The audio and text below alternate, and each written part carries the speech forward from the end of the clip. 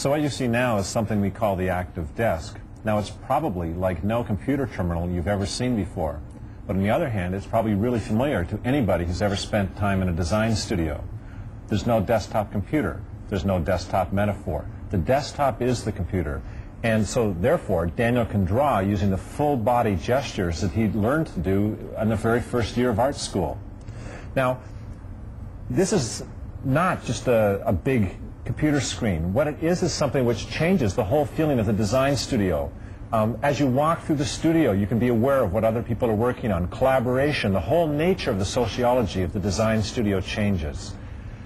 What we're doing here, though, is not just making something that looks different. We're trying to anticipate the future. From our perspective, you can't invent the future living in the past. And the only way to engineer the future tomorrow in terms of the software and the user interface is to have lived in it today.